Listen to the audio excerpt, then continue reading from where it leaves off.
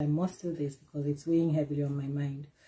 See, every time that I hear that Very Dark Man has been arrested again, I feel bad. I feel bad because I don't trust the Nigerian police, and because I know that the people who get him arrested have a lot of supporters. For a man like Very Dark Man, who is supposed to be a national treasure, anybody who would arrest him, especially because what the arrests are about, I see as frivolities. We have this way of getting excited over things that don't really help us, that don't really promote us in any true way as Nigerians. And I don't know if it's because we need the distractions, because we need to forget about our pains, and we are just swayed and moved by things that really shouldn't move us. Because the people that get Very Dark Man arrested are not really fighting any real cause. It's usually over things like, he said something about me that I'm not happy about. Things that I shouldn't be losing sleep over. And several of these people I have seen refer to him as a young man, as a small boy. And if that were to be the case, really, if I seeing him as someone that I am older than, if I found myself in a situation where he said something about me, honestly, the last thing I'll be doing will be spending my time with the Nigerian police and asking them to spend time and effort and money on arresting Very Dark Man. What a waste of time, useful time. Why don't I instead call him if I really think that he's being excessive with the things that he's saying? I would call him and say to him, young man, your youthful exuberance is too much. Why don't you settle down? These things that you do, I like them, and I will support you.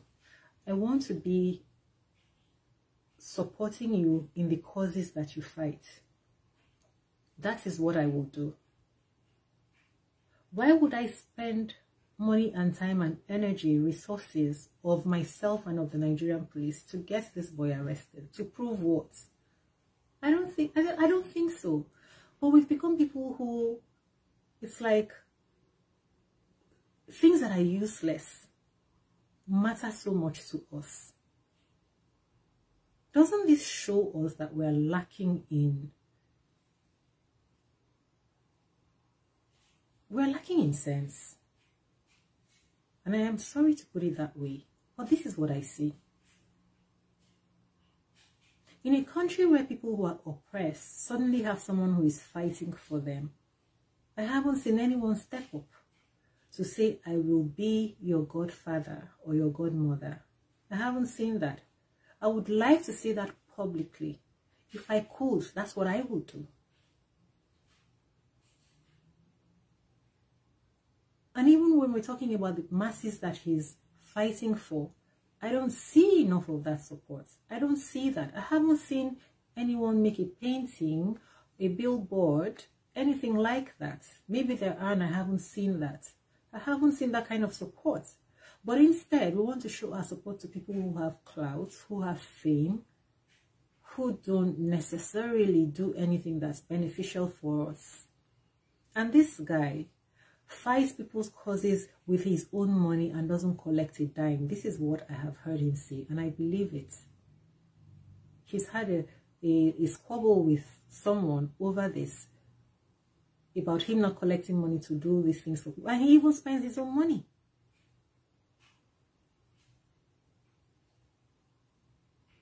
And he puts himself at risk.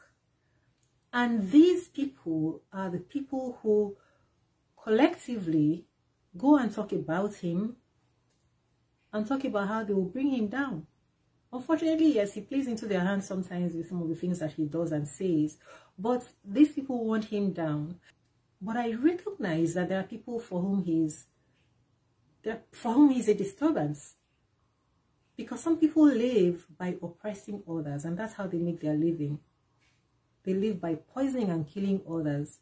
For instance, I don't remember the last time that I saw anyone I saw on Nigerian feed, bleaching creams being advertised. What I see now is well-known brands that are properly made and properly packaged being advertised by people who use this. If you want to maintain your complexion, use that. I don't see those bleaching things anymore. And this only started after Very Dark Man started his crusades. He's put a stop to that, or a near stop to it. He's also created enough awareness for people to know that these things are risky. So I'm sure that so many people who used to use them have stopped using them. At least now they are seeing people promoting things that are better and safer for them. He fights for people who get duped. It's not easy now for anyone to just come out online and collect money from people and think they're going to walk away without it being heard in the four corners of Nigeria. People who are supposed to be celebrities taking money from people are going to think twice now, because they know that if the Very Dark Man hears about it, my name is out there and my brand will be affected. But I don't see that kind of support for him. And to make matters worse, I see him being arrested and put in unsafe conditions with the Nigerian police, because I know what that means. We have a way in Nigeria of showing support for things that are just hopeless and useless to us. For instance, the religious leaders, the people who pillage and rape you both physically and financially, who use your money to gain clout and gain fame and gain financial freedom and luxury, and then with that are able to create broadcasts and do unto you things that people shouldn't even hear about, and then they come out and tell you, shh, don't say anything, do not speak, not touch not my anointed. And ministries all around the world who listen to what I tell them, I say this: don't criticize God's people. And then when anybody has been wronged by any of these fake wolves in sheep's clothing, and the person comes out and says, so man of God did this to me, you will see the army of supporters coming under that person's complaints to say, touch not my anointed, do my prophet no harm.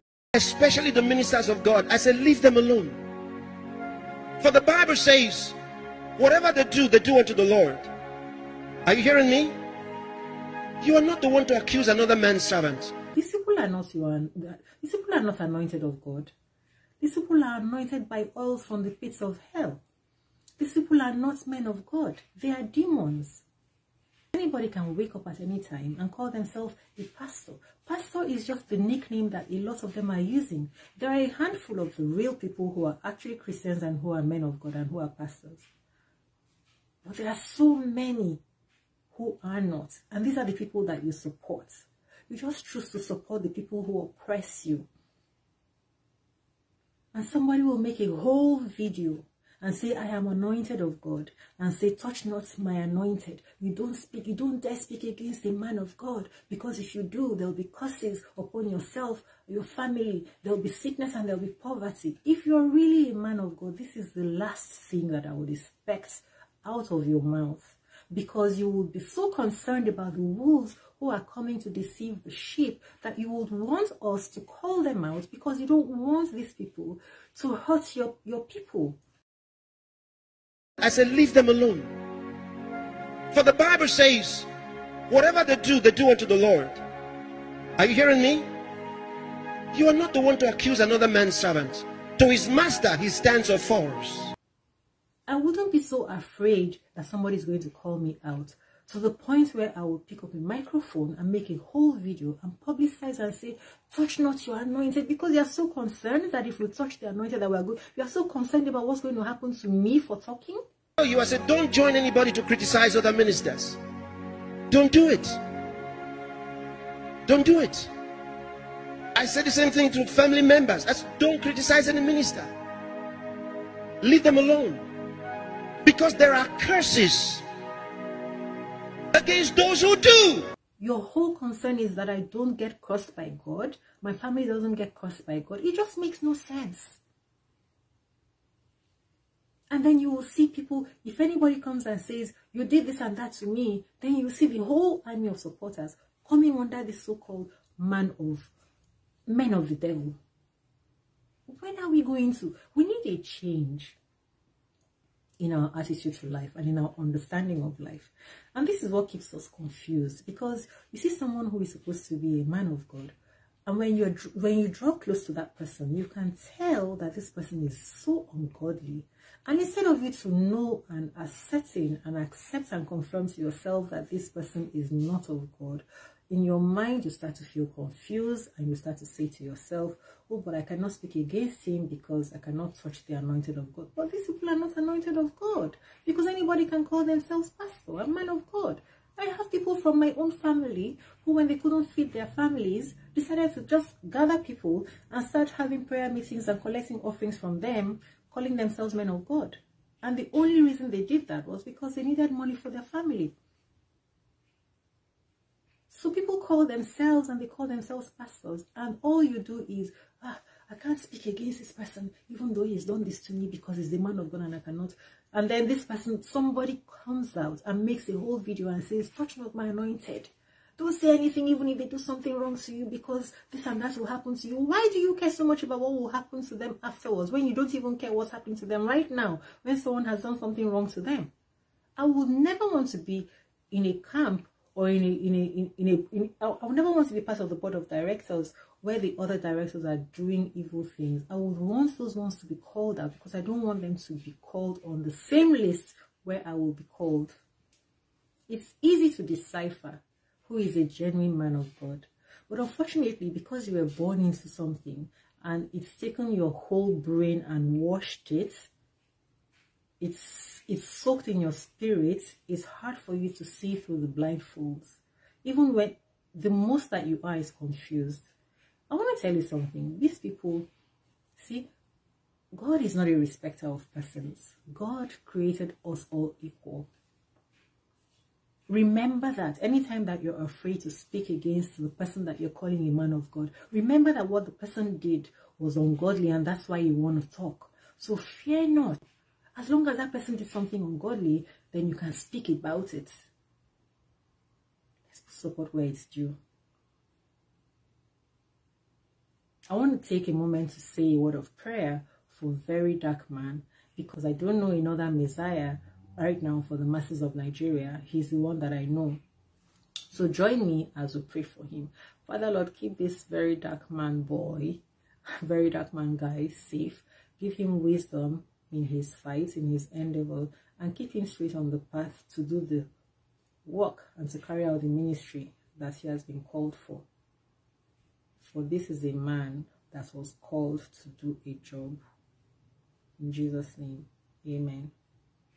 Now I wish for people who are brainwashed, who are afraid of touching the people who are anointed of the devil, I hope that the rain comes and then you can see clearly when the rain is gone. And that is my prayer for you. Let's support the very dark man and stop supporting evil people, evil doers, who do us no good.